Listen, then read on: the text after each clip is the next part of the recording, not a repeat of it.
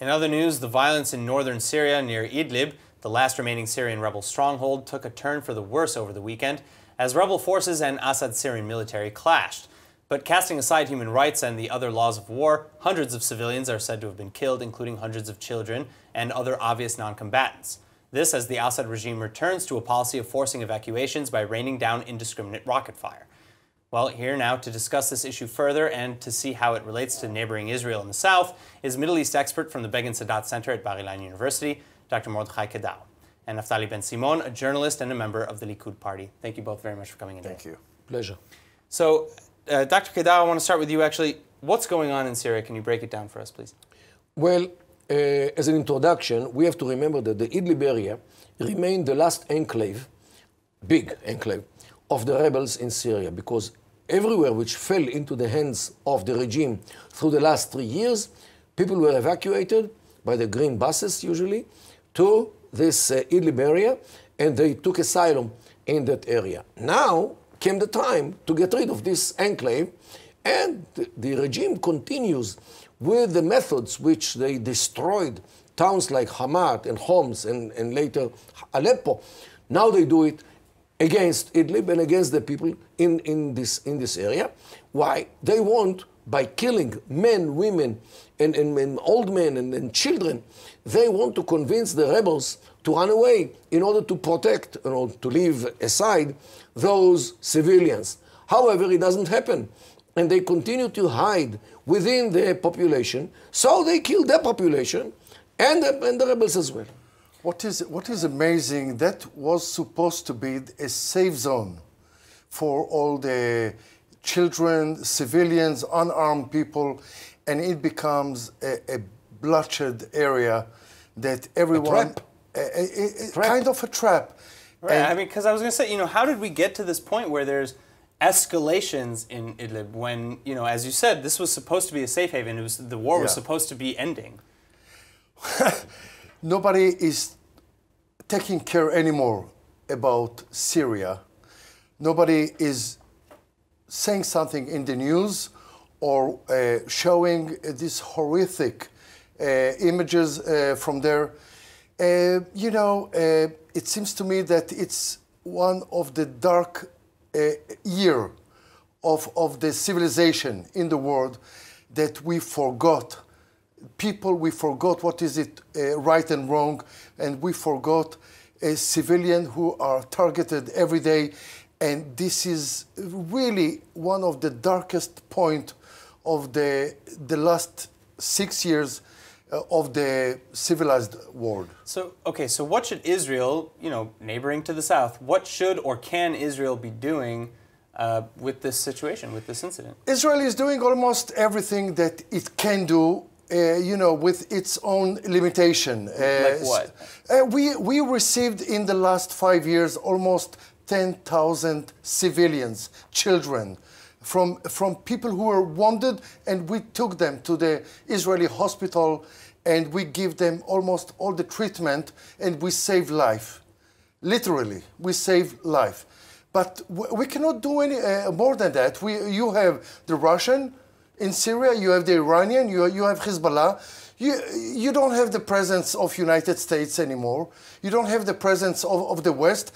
So Israel, besides of declaring war against Syria, is doing almost everything with all the necessary steps that they can take.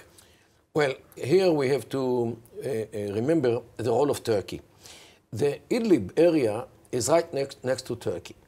And the assumption of evacuating everybody to Idlib was that if this thing happened and the regime targets the Idlib enclave, everybody will run away to Turkey. And Turkey will accept them in order to save their life.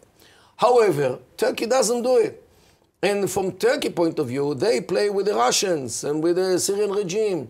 Was it ever realistic to bank on Turkey? This is what they hoped, because in those years... These were the hopes, but was that realistic? In 2014, when the enclave of Idlib started to be the asylum for all these jihadi groups which ran away to that place, when ISIS started to deteriorate, the assumption was that Turkey will accept them, because those years Turkey still sided with the rebels and with ISIS.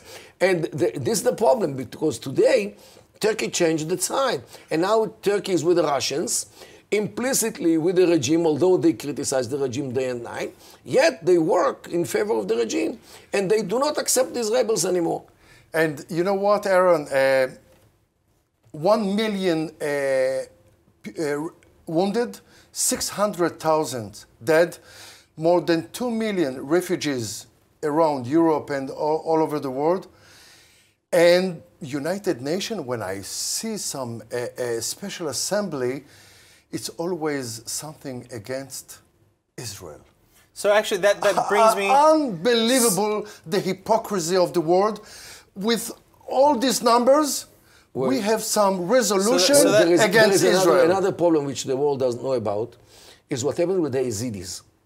Because they are kept in a DP camps with the ISIS people. Yeah, but it's a very specific... The United Nations keep the Yazidis in the United Nations camps with the ISIS people, those who enslaved them, those who tortured them, those who raped the girls. And this is mind-boggling what the world, how the world relates to this poor, small and chaste minority named the Yazidis, only because they are not Muslims, only because the Muslims hate them, and so forth. And this is unfortunately what continues until this very day which we sit here in ILTV. So again, these latest points bring me actually to a big concern, which is that a growing number of criticisms of the hypocrisy of the world reaction to this, that, you know, with all the dead, with all the hundreds of thousands dead and displaced, why is more focus being placed on Israel in the international community, even still today, even when Idlib is being attacked, as opposed to what's going on in Syria? And even within Israel, is there kind of hypocrisy maybe within the Knesset? First of all, this is a mixture of anti-Semitism, which is embedded in United Nations corridors. So it's easier to get on Israel, so why not?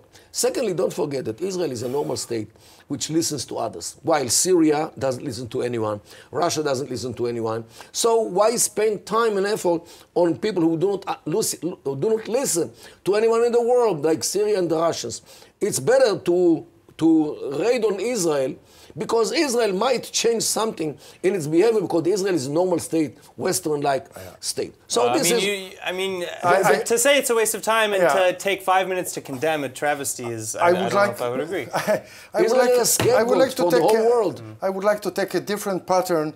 There is a new wave in the world, the liberal or the people, the sophisticated people, the artists and everyone, who think that the real evil in the world comes from United States, from Russia, and from Israel. So it's Trump, Putin, and Bibi. So if you are in this club, so you are the enemy of the world. And the rest is, we cannot blame Syria, we cannot blame anyone. Assad is okay, Assad is a legitimate leader. But if you are linked to Trump or to Bibi or to Putin, so you should be blamed. So this kind of war that we forgot what is wrong and right and evil and evilness, and this is really dark times for the humanity. All right, well, with that, unfortunately, we have to end it. Thank you so much for coming in again, Naphtali Bensimon. Dr. Mordechai Kedar, thank you again. Thank you. Thank you.